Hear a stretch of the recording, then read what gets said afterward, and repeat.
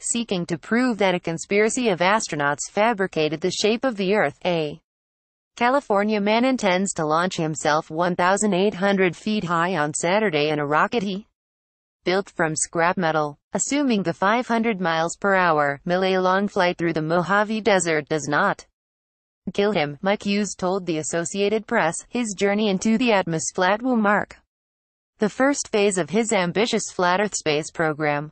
Hughes' ultimate goal is a subsequent launch that puts him miles above the Earth, where the 61-year-old limousine driver hopes to photograph proof of the disk we all live on. It'll shut the door on this ball Earth, Hughes said in a fundraising interview with a Flat Earth group for Saturday's flight, which ranged across theories that NASA is controlled by round Earth Freemasons and Elon Musk makes fake rockets from blimps. Hughes promised the Flat Earth community to expose the conspiracy with his steam-powered rocket, which will launch from a heavily modified mobile home, though he acknowledged that he still had much to learn about rocket science. This whole tech thing, he said in the June interview. I'm really behind the 8 ball. That said, Hughes isn't a totally unproven engineer. He set a Guinness World Record in 2002 for a limousine jump, according to Ars Technica, and has been building rockets for years, albeit with mixed results. Okay, Waldo. 3, 2, 1, someone yells in a test fire video from 2012. There's a brief hiss of boiling water, then, nothing. So Hughes walks up to the engine and pokes it with a stick, at which point a thick cloud of steam belches out toward the camera. He built his first manned rocket in 2014. The AP reported, and managed to fly a quarter-mile over Winkleman, Arizona. As seen in a YouTube video, the flight ended with Hughes being dragged, moaning from the remains of the rocket. The injuries he suffered put him in a walker for 2 weeks, he said, and the 2014 flight was only a quarter of the distance of Saturday's mile-long attempt, and it was based on round-Earth technology. Hughes only recently converted to flat-eartherism after struggling for months to raise funds for his follow-up flight over the Mojave. It was originally scheduled for early 2016 in a Kickstarter campaign, From Garage to Outer Space, that mentioned nothing about Illuminati astronauts, and was themed after a NASCAR event. We want to do this and basically thumb our noses at all these billionaires trying to do this, Hughes said, standing in his Apple Valley, California, living room, which he had plastered with drawings of his rockets. They have not put a man in space yet, Hughes said. There are 20 different space agencies here in America, and I'm the last person that's put a man in a rocket and launched it.